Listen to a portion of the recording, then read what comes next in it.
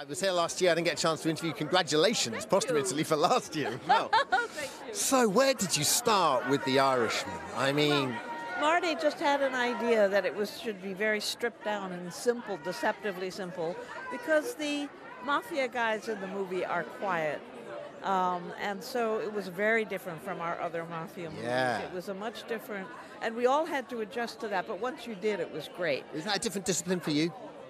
Sorry? Is that a different discipline for you? Oh, very much so. And the poor sound editors who always love to pump everything up, Marty said, no, no, no, I don't want to hear that. You know, simple, simple. And because he was also trying to show the blandness of the violence in the mafia, that they're not thinking of it morally. It's a job, you know. Yeah. So the violence is shot very simply in wide shots. It's not all kinds of fancy cutting.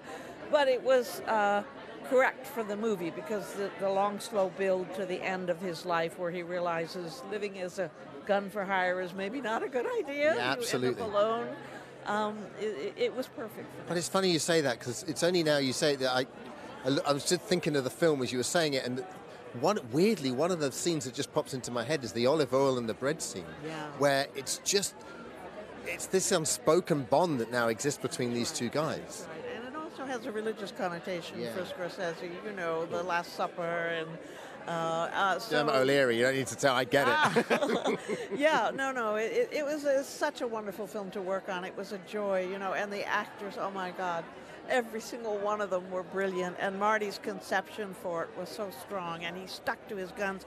He didn't want to explain too much because he said it'll turn into a documentary about Hoffa. I don't want that. Just little brushstrokes of history, and you know, make it about the characters, make people really feel, which they do, for the characters. Yeah. Obviously, the cast is legendary, but he had to age them artificially. Does that have any effect on how you do your job? Actually, we finished cutting the film without de-aging, and we screened it 7 times with no de-aging, and nobody minded.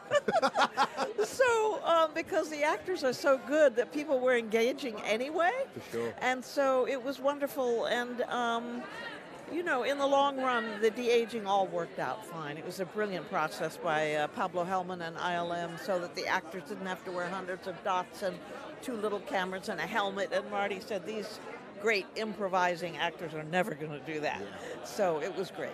Right, listen, enjoy tonight and best of luck. Thank you so much. Lovely seeing you. Thank you. Take care. Thank you.